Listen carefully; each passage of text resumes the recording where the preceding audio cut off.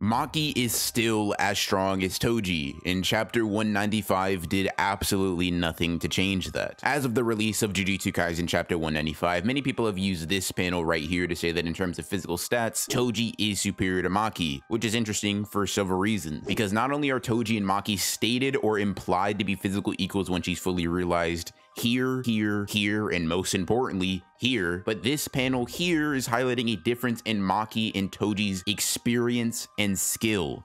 Because in case you guys forgot, Maki knows how strong and fast Toji is. She's seen it. So the fact that she currently doesn't understand the difference implies that it's something outside the realm of physicality, outside the realm of just punching and kicking really fast, which is a sentiment I held even in that Maki video. With that being said, because of all of the implications and statements, lack of contradictory evidence, and the fact that it's repeated over and over that they are the same physically,